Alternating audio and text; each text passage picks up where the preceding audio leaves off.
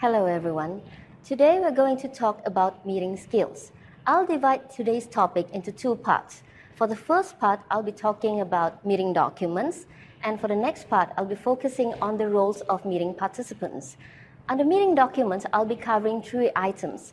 The first one being the notice of a meeting, the second one, meeting agenda, and finally, the minutes of a meeting.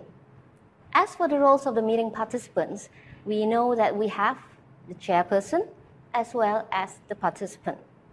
Let's begin with the first one, the meeting notice. A meeting notice is issued to notify meeting participants of an impending meeting. And for a meeting notice, we usually include details of things like time, date, venue, and the purpose of the meeting. The next meeting document is the meeting agenda. The meeting agenda is a document issued to meeting participants detailing the items to be discussed in a meeting.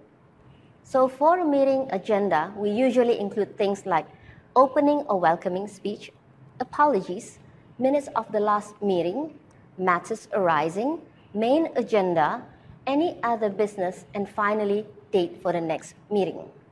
Apart from that, the third document that we'll need is the minutes of the meeting. So minutes of meeting is prepared only after the meeting is over and to ensure that everything is recorded correctly. And for the minutes of the meeting, it is usually a lengthier document that would record what were the things being discussed, what were the final decisions, and who are responsible to follow up for certain items in the agenda. Next, the role of chairperson of a meeting. For the chairperson, your main role is to guide the meeting procedure. First of all, you'll need to welcome your members and start the meeting. At the beginning of the meeting as well, you'll need to set the ground rules and advise your meeting members of the housekeeping details such as the time and the meeting breaks. Keep to agenda, and at the same time, make sure you keep to the time frame. Try to facilitate discussion as you go along. Clarify actions to your meeting participants. And last but not least, make sure you thank everybody before you close or before you adjourn the meeting. And what about the roles of a meeting participant? As a meeting participant, you have to make sure that you turn up on time. Next, be prepared to contribute your ideas.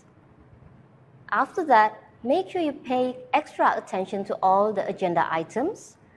Get yourself actively involved in the discussion. And also, when others are speaking, try not to interrupt. That's all for now. Thank you.